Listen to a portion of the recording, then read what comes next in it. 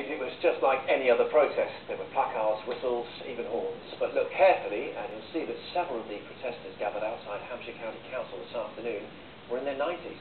They were there to make their voices heard at a meeting to decide whether to reduce the level of support of their care homes. Roger Flynn reports. Preparing to change some minds. Quaker Court in Ringwood consists of some 30 flats for elderly residents too vulnerable to live alone. It provides what's known as extra care. There are 2 staff on site around the clock, funded by Hamshire County Council.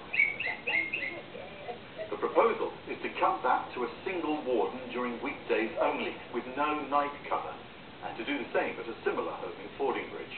I feel sorry for these poor people, what they're being put through, and this is what I'm doing. Residents, friends and family boarded the coach to Hamshire County Hall.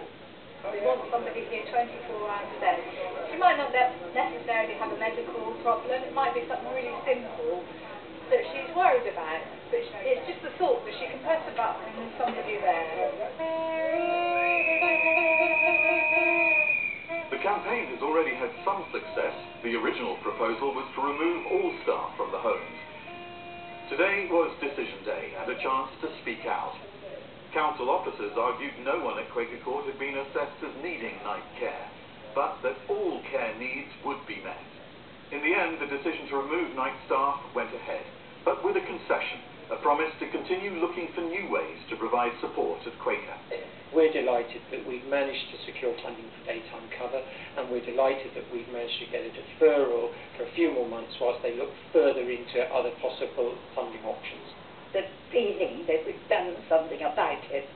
We just didn't sit down and take it. We got up and fought it, and that I think is very important. Roger Flynn for BBC